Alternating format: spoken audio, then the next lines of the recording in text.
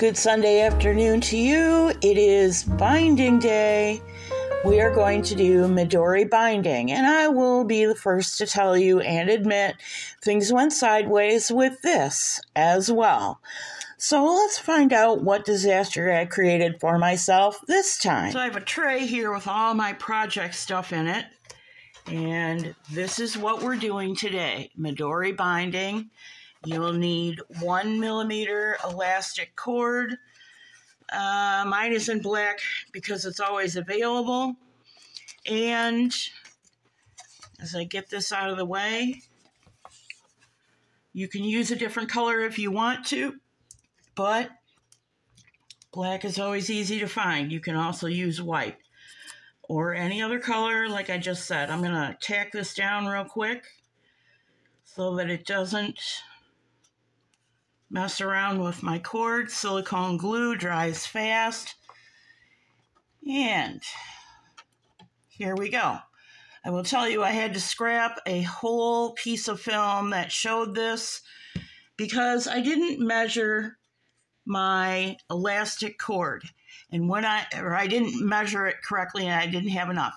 And when I say you need a large eye needle, I'm not kidding you. This 1 millimeter cord will not go through. Oh, are you kidding me?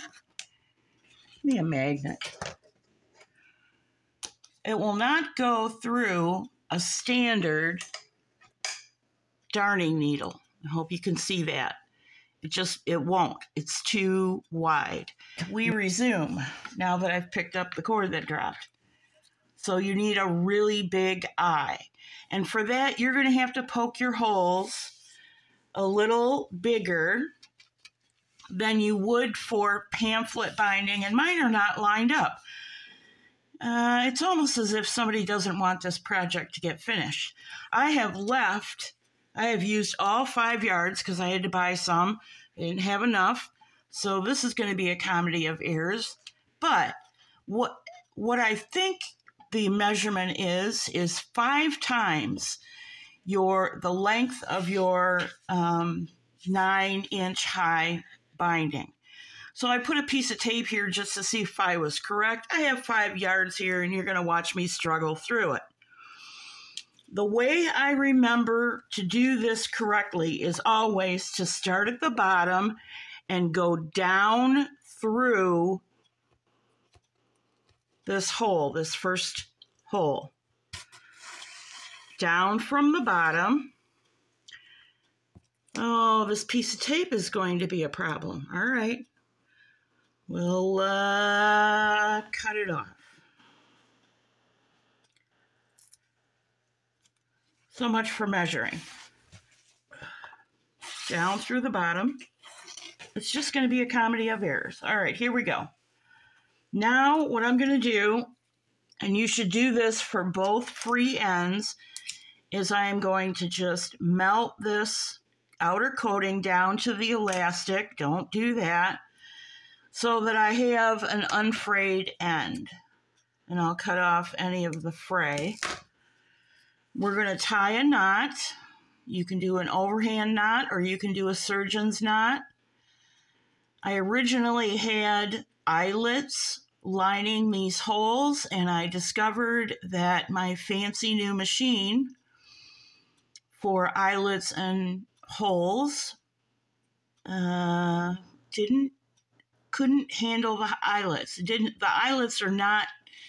The shank on the eyelets is not long enough to go through all these pieces of material. We're just going to compensate for that by doing a double overhand. And we'll trim this tail later, much later apparently. Try and get the knots right on top of each other. That'll add bulk. Now, you are going to leave a tail here.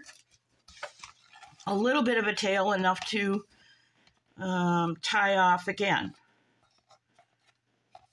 Hopefully this goes faster now that we've set it up. Up through the top. Remember, down through the bottom, up through the top.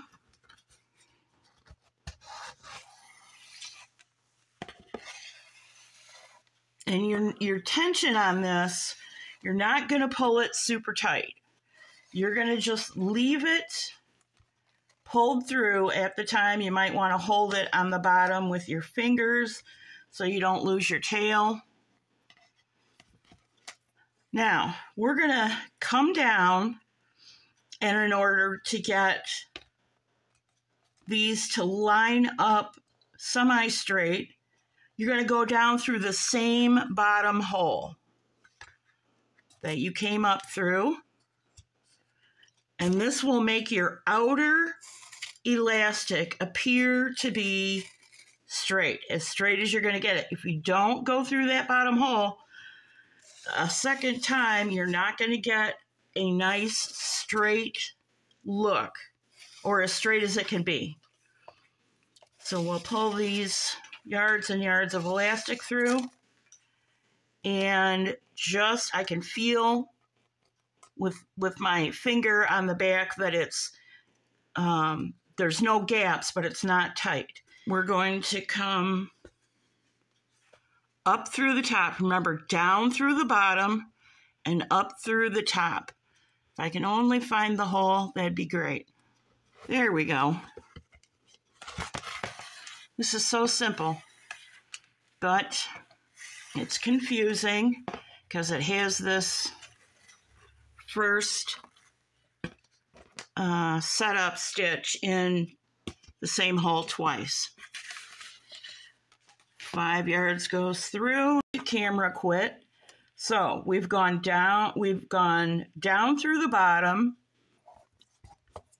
up through the top right here, down through the bottom of the same hole, up through the top of the next hole. So now we're going to go down through the bottom of this hole right here.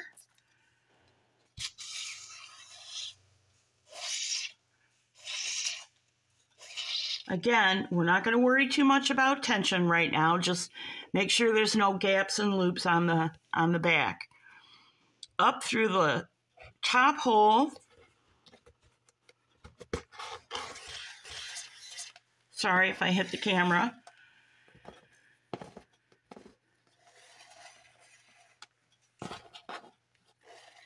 Okay. Now you can pull a little bit of tension if you want to, or you can wait till the end. I prefer to do halfway through. I prefer to tension it a little bit. Now, down through the bottom hole.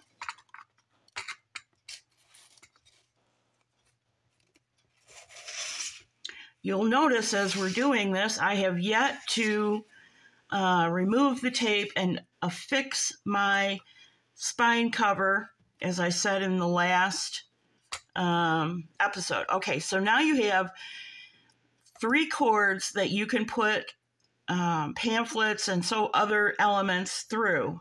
What's going on the back? Well, we have a little twist here to kind of fool around with a little bit and try and straighten out as best as possible. I'm not going to fight with it on camera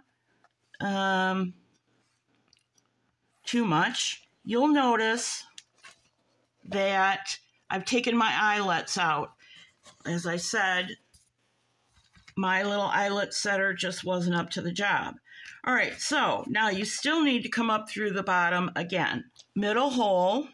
Well, actually, what do we want? Let's see if we can fix this by weaving our needle under that one that wants to cross over from the first hole. I might regret doing this with all this elastic. And there, again, there's no way to measure it because I've used this big long piece. I think it is 5 times.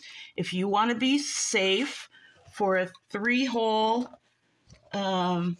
setup here, do 6 times. You're going to end up with a little bit of a waste no matter what you do. And since this was a do-over, yeah, I think that'll work. since this was a do-over from when I messed it up before with eyelets and whatnot, I don't mind that there's a little bit of waste, because I was able to use that piece of elastic, short piece, to take care of another project. Now what am I gonna do here? There's a different way of ending the binding, but because I have, so much elastic going in through such a short space, I'm going to go back to the last hole and try and even this out.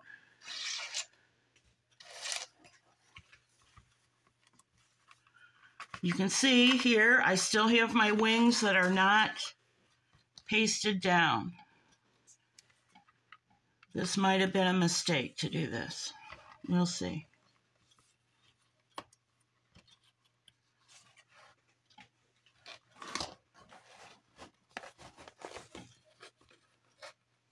Nope, it's doing what I want it to do. So I just want this last turn to keep those two separate in the first hole. There we go. And it doesn't look terrible. Now, you can see it's pulled to its tension, but it's not stretched. All we have to do now is tie off. So we'll cut.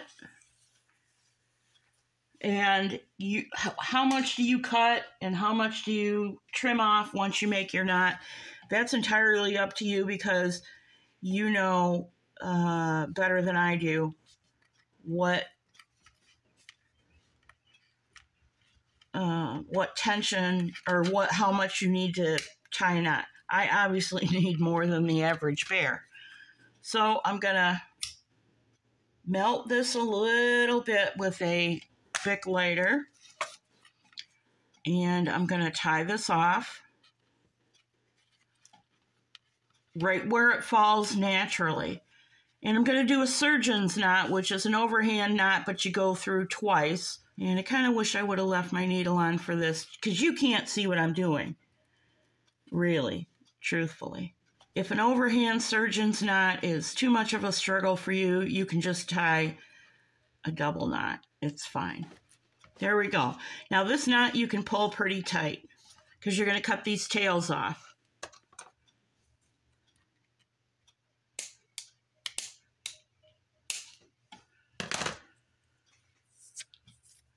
Now, you've got this knot affair down here that you're going to have to wiggle a little bit.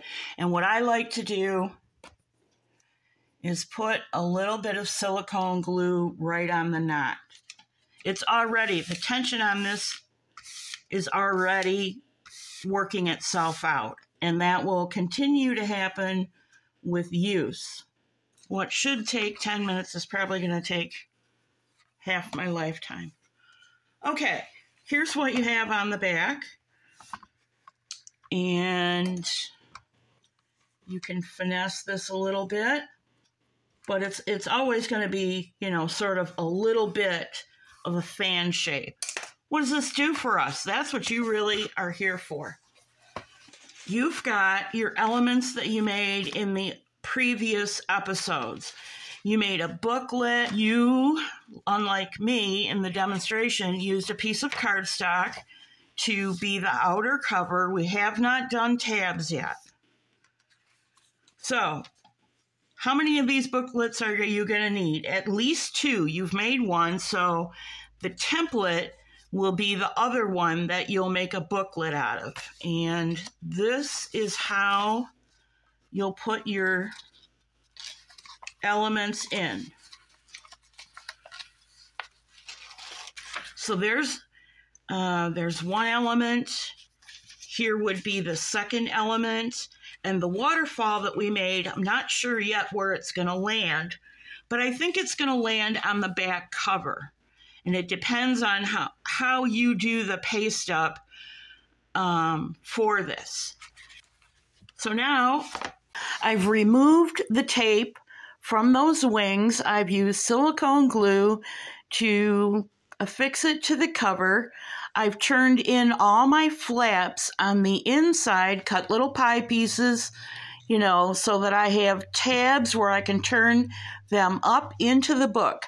Unfortunately, I will not be able to cover those tabs. They're just going to be the way they are.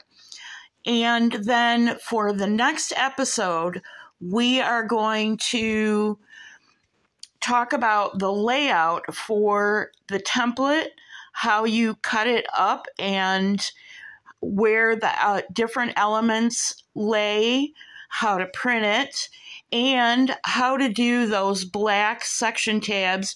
You don't have to do them in black. You can do them in any color you want to, or you can skip it completely. We'll also talk about how to format these sections so that you have multiple children in one book. If you're doing this for one child, you're pretty much almost done. If you have multiple children and you want all your children's information in the same book, we'll talk about how to modify to make that accommodation.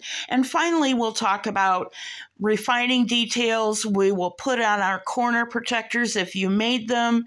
If you didn't, don't worry about it, but you will find that, as well as that leather tape binding, in last Sunday's quick tip video. And finally, let's not forget the little sweetheart who inspired this FindMe junk journal based on what to do when your child is missing. God bless you. I'll see you Thursday.